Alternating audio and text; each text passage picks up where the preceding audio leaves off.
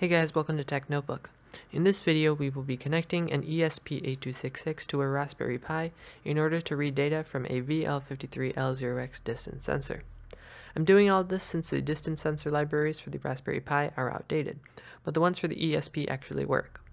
So the way we're going to do this is by using a serial connection between the Pi and the ESP through a USB port. The things that we will need for this video are a Raspberry Pi, an ESP8266 board, 3 jumper cables, a VL53L0X distance sensor, and a micro USB cable with data transfer capabilities.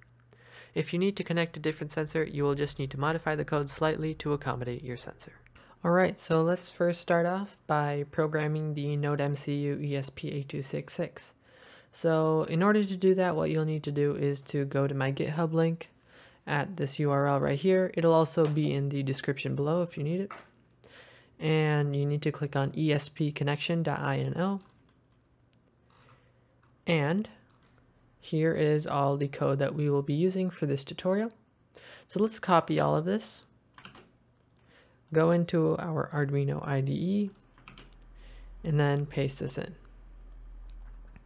So before we can upload all this code to the Nodemcu, we will need to install the VL53L0X library by going into Manage Libraries. And once this updates the list, we can type in VL53, and we should be able to find the Adafruit library, which is the second one right here. And you'll just need to hit install on it. So once you have that, you'll need to go into Tools, make sure all of your Nodemcu settings are correct, and hit Upload. So while this code is uploading, let me just explain how the code works. So here we're importing the Adafruit VL53L0X library, and we are beginning the serial at a baud rate of 115,200. And we're just making sure that the serial is connected. And once it's connected, it goes on to begin polling the distance sensor. And now it actually, now it goes into the loop. And inside this loop, it's polling the sensor again. And it outputs the measurements from the sensor to the serial.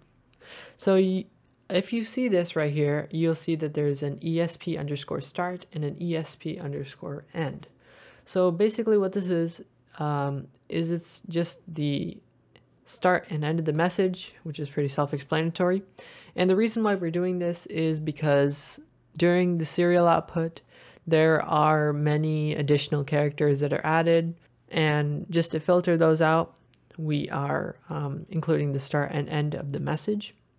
And we're doing that same thing down here if it says that it's out of range. All right, and finally there's just a delay just to make sure that we're not constantly pulling the sensor and we give it time to scan.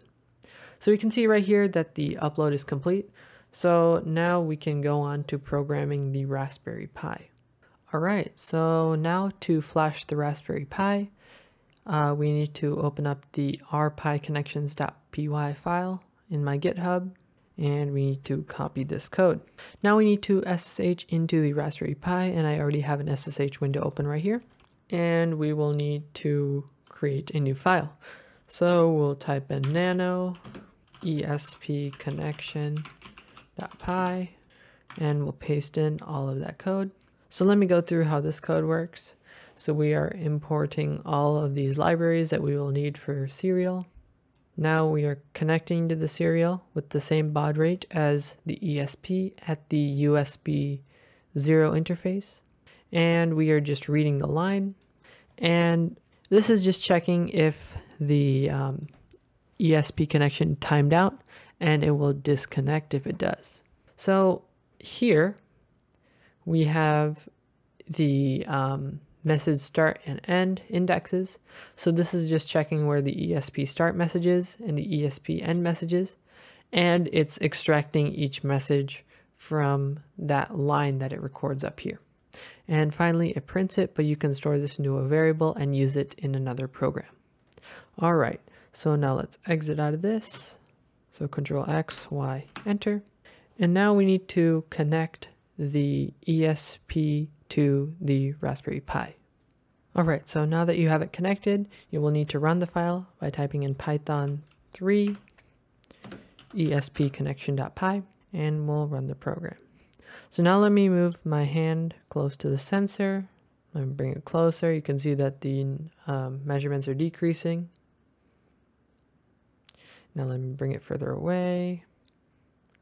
Now you can see they're increasing. Now bring it close, far away, close, far away. So now you can see that the sensor actually works. And this is going through the ESP8266 into the Raspberry Pi, and I'm accessing this through SSH. So if this works for you, you've successfully completed this tutorial. Leave any questions that you may have in the comment section below. But with that said, thanks for watching, and I will see you in the next video.